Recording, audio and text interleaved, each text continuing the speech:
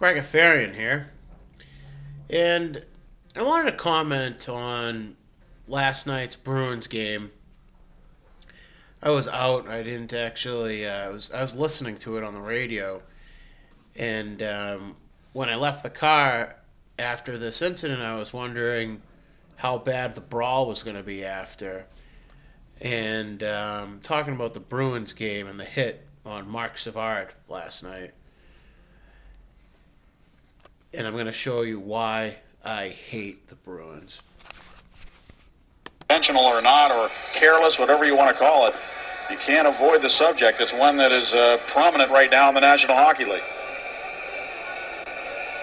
And you see why. You see why it is so sensitive right here. Well, Mark Savard just finished releasing that puck from the high slot area and was following his eyes, tracking that puck as it went in up over top of Marc-Andre Fleury. Wasn't in a position to protect himself there.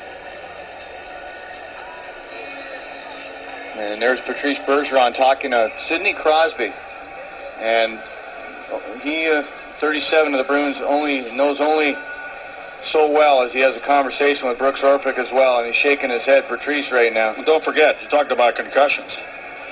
How about Patrice Bergeron? Yeah, that's what I mean.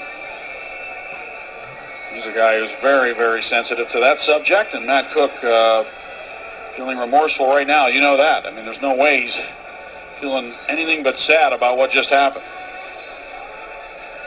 Can't take it back. Now, you see that? They're all standing there, huh? While that guy over there smirks on it, has a smirk on his face after he nailed Savard like that. Cheap hit, jerk. Nothing but an elbow, no penalty called, no nothing. Well, you know what? You know why the Bruins suck? You know why they suck? Because they have no heart. They have no heart. They have no guts. And these Bruins are pathetic. They're a disgrace. As far as I'm concerned, they ought to quit right now. I said 2 weeks ago after the Olympics, they took 2 weeks off. They should have just quit and gone home. They suck. And yeah, I'm pissed because you know what? When you play hockey, you have to know how to win games. And to win games, when your best player gets knocked out and taken out on a stretcher. Certainly a hush over the crowd here. Everybody's taken out on a stretcher. And all these guys, Lucic, Ryder, Weidman, Thornton. You should have heard what Thornton had to say. They handled themselves professionally. Someone should have kicked that guy, Matt Cook's ass, and taken him out. No matter what. And you know what? No big trade at the end of the trade deadline. Bruins are really pathetic. They're pathetic. And you know what? The coach, Claude Julien, he ought to be fired. He ought to be fired. Because the way you win a game is that you sick your guys out there and you make it be known that that guy should be punished. And nothing happened. It really breaks my heart to be a Bruin fan.